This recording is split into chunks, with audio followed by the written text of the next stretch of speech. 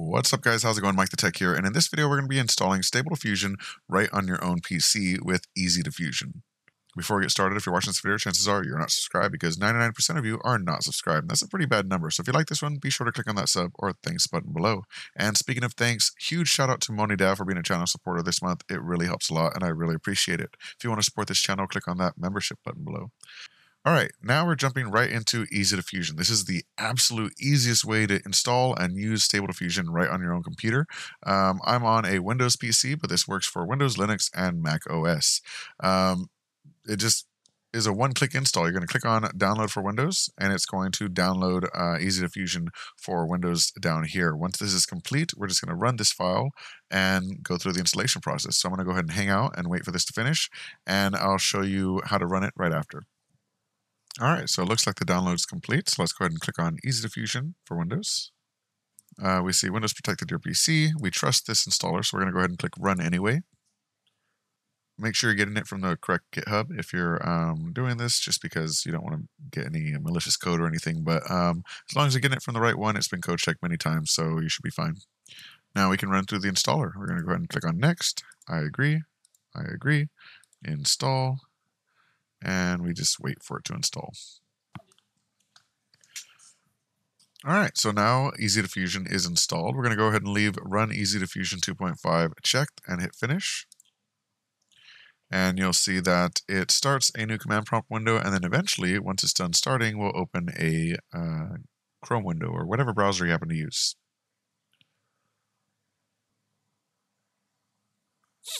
All right, so now it has opened the browser, and we're at localhost 9000.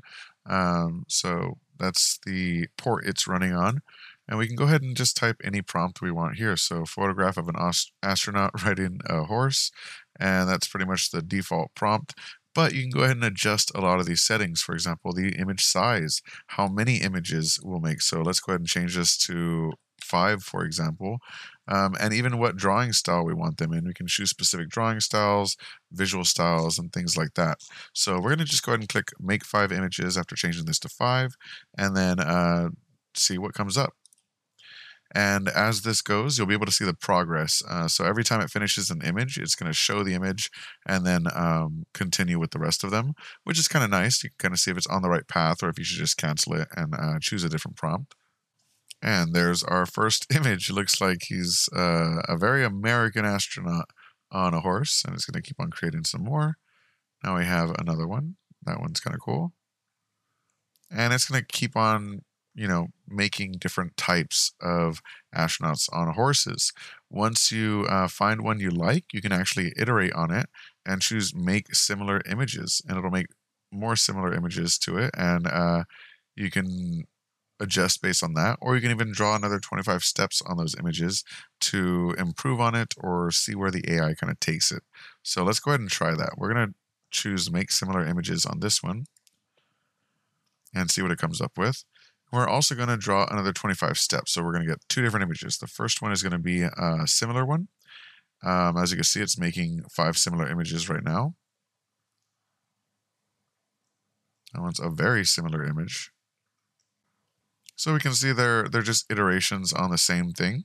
Let's go ahead and stop it.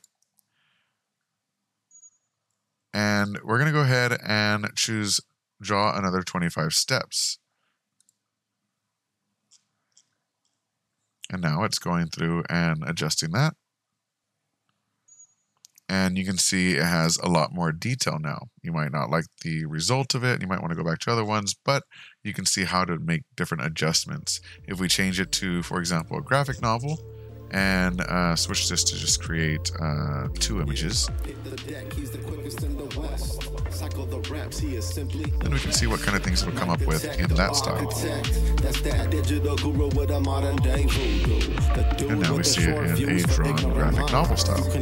Pretty cool. Let me know what you think in the comment section below, and let me know if you have any other types of videos you'd like to see me make. And yeah, thank you so much for watching. From conversations to games to interviews with a broader view. He keeps it fresh, always brings something new. It's MikeTheTech, MikeTheTech, the architect. MikeTheTech, yeah. MikeTheTech, the architect.